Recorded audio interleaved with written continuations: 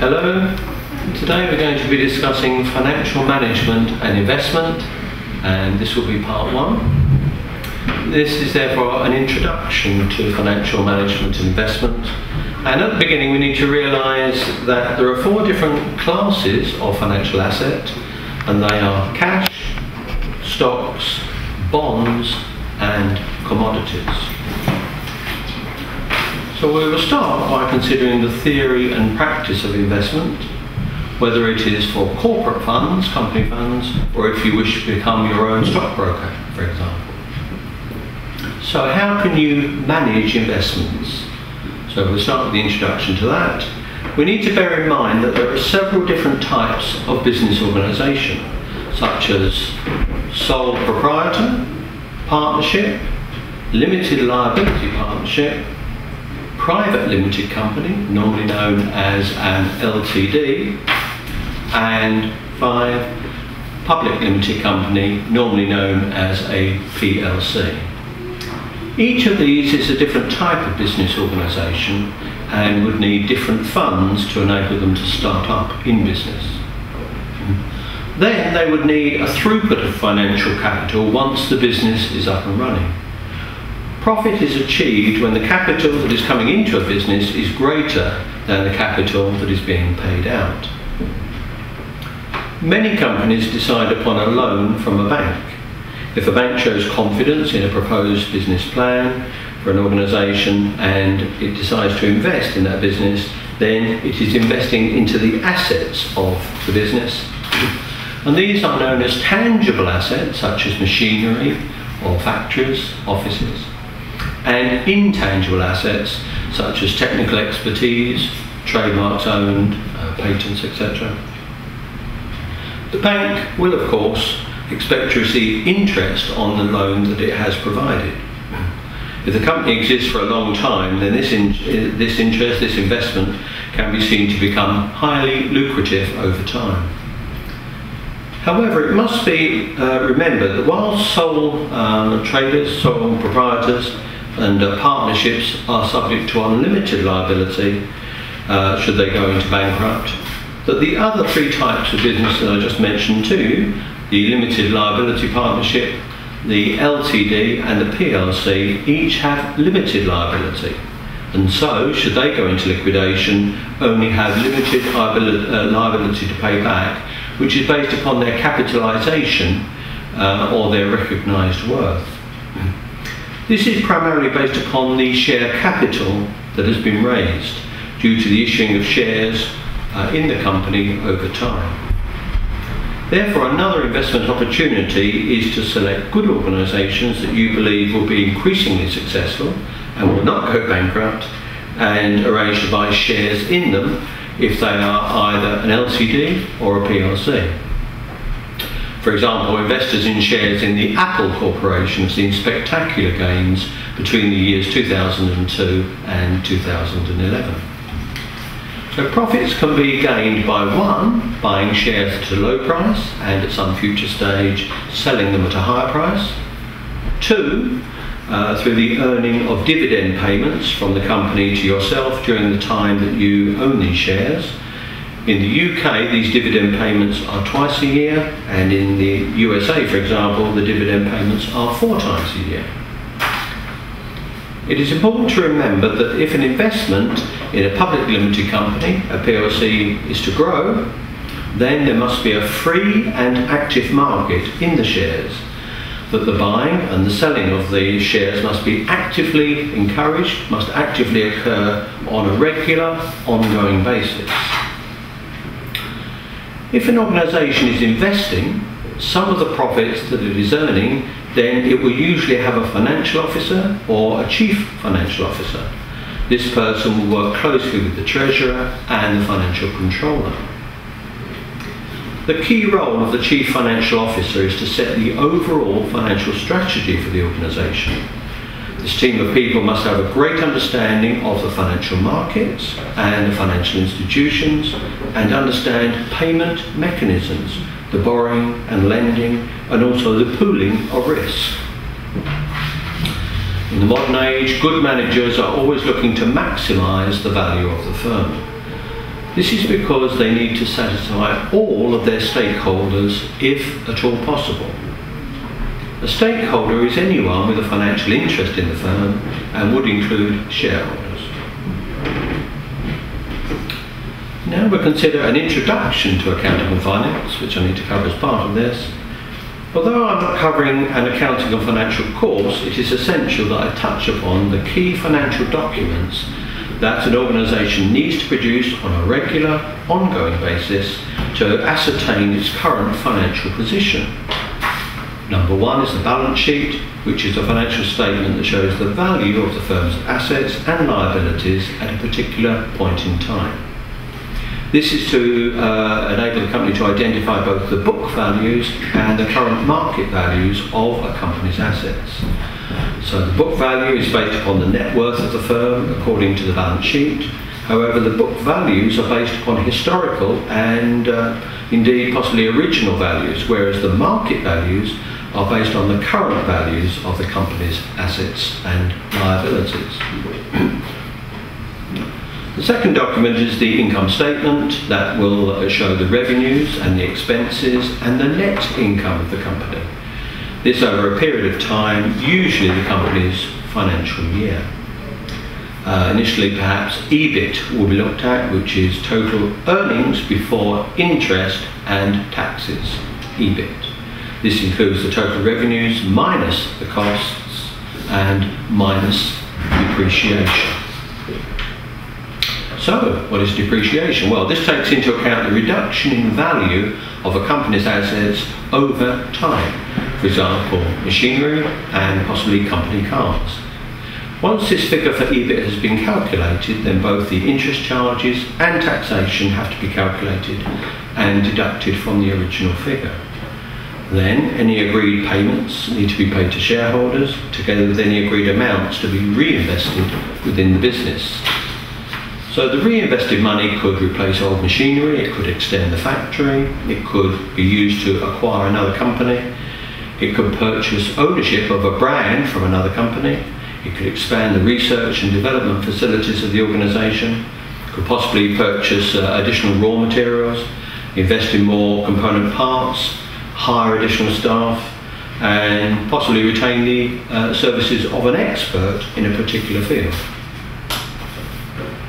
So all of this should be good news for any current investor, as it implies a confidence in the future of the business and a concerted effort to expand the business so it becomes larger and is worth more in a year's time. Should this transpire, then the value of the investor's shares should have increased. So that is obviously going to be good news for the investor. The third financial document is the statement of cash flows. This financial statement shows the firm's cash receipts and cash payments over a period of time, which again is usually a 12-month period. Of course, all profits which are made by the corporation are subject to taxation. The more a company makes in gross profits, the more it will have to pay the government in corporation tax. This is determined on a sliding scale and is altered over a period of time based upon the occasion of the government introducing its next financial budget. So, theoretically, multinational conglomerates will be expected to earn high profits and so pay higher percentages in corporation tax. However, this is not necessarily so. In reality, many of these large companies, these large conglomerates, do have their own company offices registered elsewhere in the world, offshore as it's termed, and safe in tax havens, and so on this basis they avoid paying tax, or indeed only pay a small amount of tax. Element 3, the time value of money. If you are planning to invest, it is important to recognise the value of money over time. So, if you invest money now, what will the value of that money be in the future? Ideally, the amount of money you invest will grow in the future due to the fact it is earning interest. This can be, number one, simple interest. That is the interest which is earned only on the original investment. Or two, compound interest. This is where the interest earned in the first year is added onto the original investment sum, and interest is then going to be paid at the end of the following year on both the original amount of money plus the interest for the first year. So what this means in effect is that your interest is now also earning interest.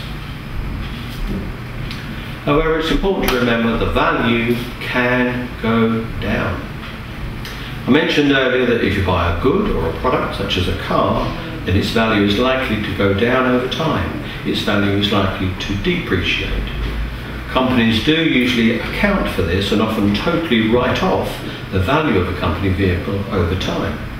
This could be a company car, a company lorry, a company van, a delivery van perhaps. So, over a period of time, such as a 5 or 10-year period, a company may decide to write off the value of a company vehicle over time.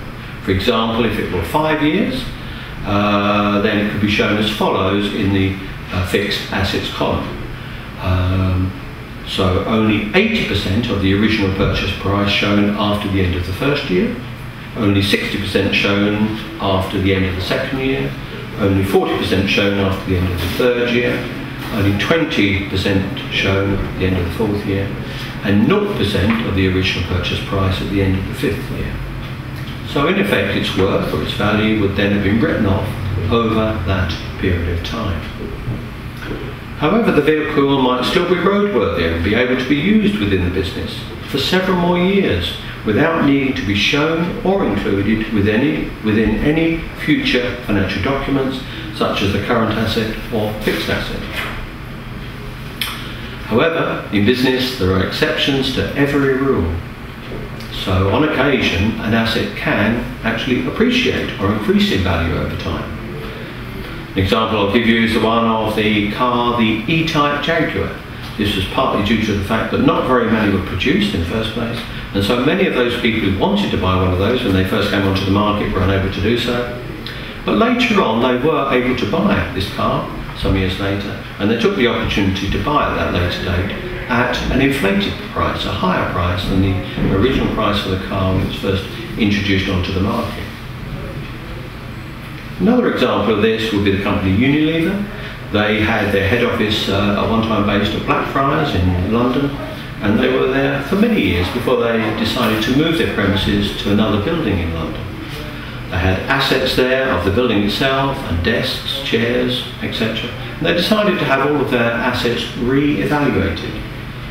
To their great surprise, they found that several paintings which had been purchased many years earlier were now being valued, and it was found that they were now worth a great deal more than the purchase price that had originally been used to buy those paintings.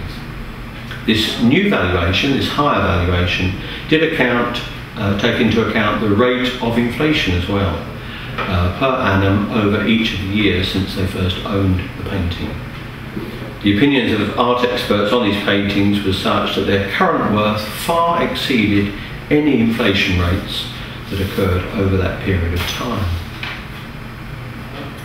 Then we need to consider opportunities to invest in bonds or stocks. A bond is a security that obliges the issuer of the bond to make specific payments to the bondholder. Bonds are usually perceived to be a relatively safe form of investment. In the UK, many people invest their savings into government treasury bonds. And this may be for a specific time period, such as 3 years or 5 years or 10 years. Also, they may agree to invest into bonds at a pre-agreed percentage yield to be paid out at the end of the time period, e.g.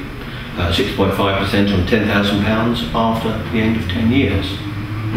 Or they could agree to be paid 1.5% above inflation, which is known as index-linked, on say £3,000 at the end of 3 years. There are many terms to consider here. I'll just mention some of those. Net present value, that is the present value of cash flows whilst deducting the initial investment. 2, the rate of return, this is the total income received over a given period of time per pound invested. 3, capital rationing, the limit that is set on the amount of funds which are available for investment. 4, opportunity cost, the benefit or the cash flow which is foregone or lost as a direct result of the decision to take an alternative course of action. 5, working capital, Calculating your current assets and then deducting your current liabilities will allow you to know the current amount of working capital that you have available to invest. And 6, inflation, the rate at which prices as a whole are increasing. So, when you're in a position to invest, you need to introduce some project analysis. These activities help you to decide which projects are the most worthwhile to invest in. So 1, you could do some sensitivity analysis which you can use to relate to possible areas of uncertainty. For example, you could attempt to predict the effects of changes, either positive or negative, on sales of the company's products and costs that the company is incurring. So it can be general, or it can be on a particular activity or a particular product or the company itself, and the effects of these changes which are likely to affect the company's profitability over time. If you are comparing between 2 or more alternative areas in which to invest, this may help you to decide which one is most preferable to invest in. Then, 2, you could utilise scenario analysis, which would enable you to look at different sets of combinations of variables.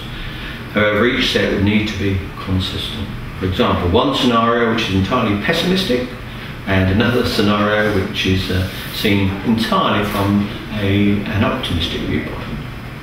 Or 3, you could extend the use of this scenario analysis by introducing simulation analysis.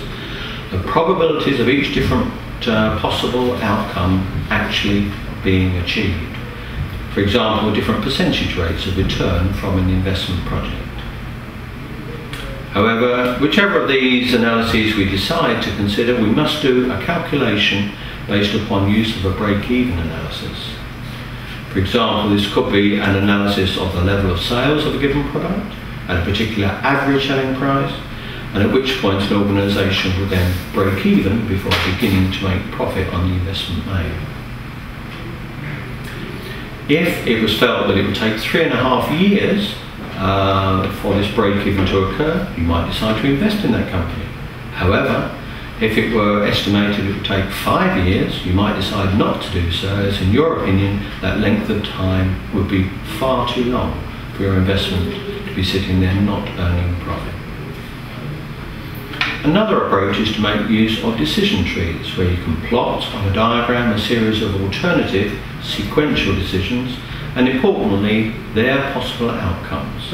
This can lead you to decide to abandon certain options whilst retaining an interest in one or more of the other options.